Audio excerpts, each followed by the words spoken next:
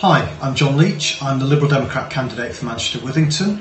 I just wanted to talk to you a little bit about the Conservative proposals for a dementia tax. You will have probably seen on the news that the Conservatives are planning to lift the threshold for care costs.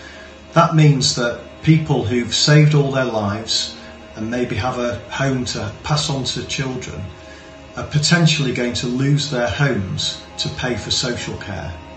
The Conservatives have said that they will only leave people with £100,000. That means that 79% of homes in Manchester are under threat from the Conservative dementia tax, with people having to sell homes to pay for their parents' care. That's in stark contrast to our Liberal Democrat proposal in our manifesto.